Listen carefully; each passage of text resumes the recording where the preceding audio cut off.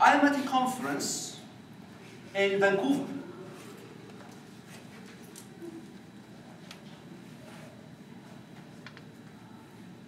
Is that you, Quant? Is that you, Qualitative? Yeah, oh, I haven't seen you in ages. Oh, sorry. What have you been up to? I've been around. Yeah? I've been doing quantitative research. Wow. We need to catch up. Yeah. Would you like to have a seat? Sure.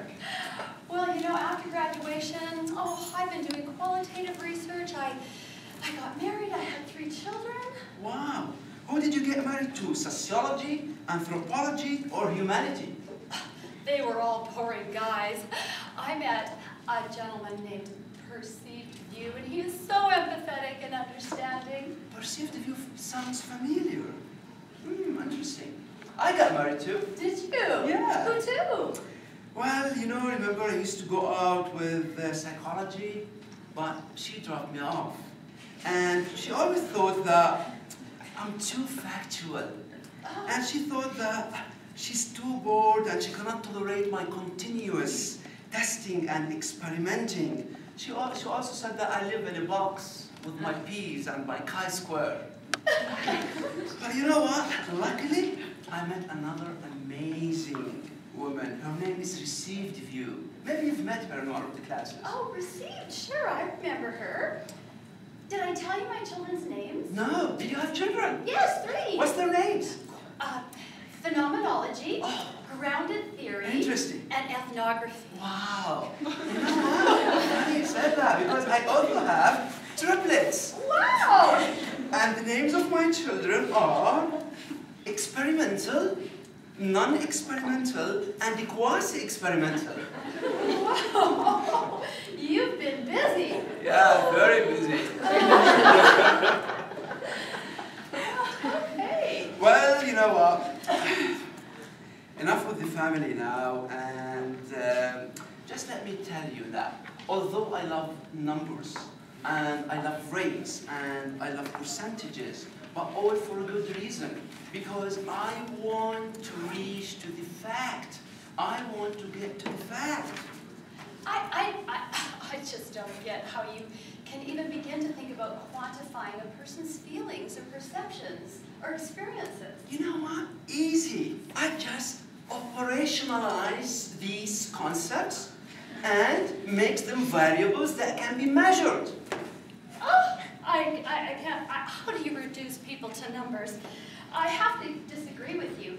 I teach in the qualitative domain where, you know, it's the individual's experiences and perceptions and beliefs that's important.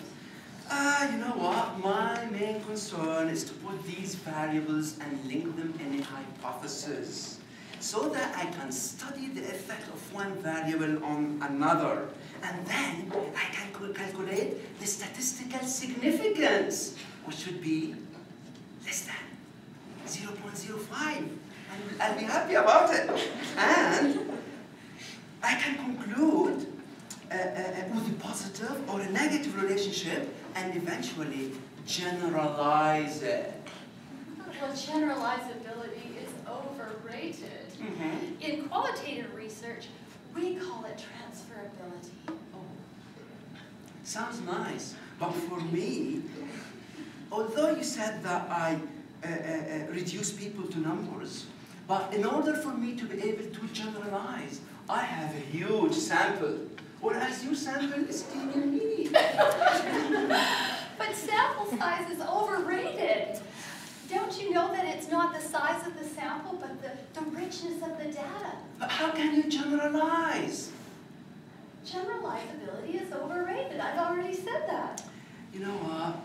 If I follow my research process, and then I'll develop rigor, then I can use my findings on different populations, whereas you are limited. My view of the world is more humbler.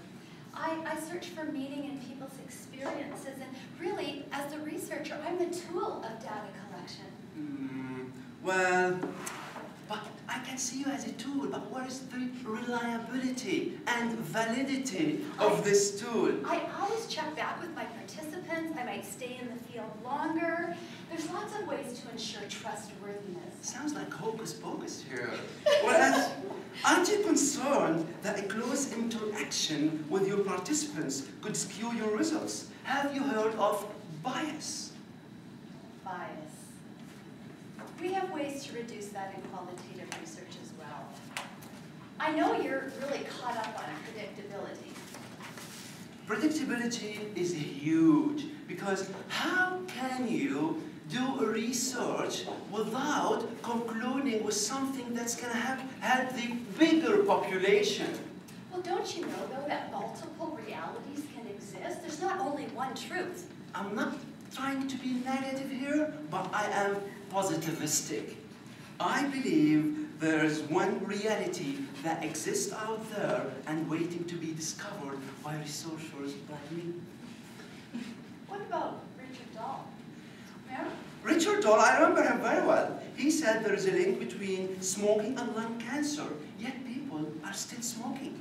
Right. So many other questions beg to be asked. Why do people smoke? What are the barriers and facilitators to quitting? I think then, to determine whether we're going to use a quantitative or qualitative, we have to check with the research question. Thank you very much.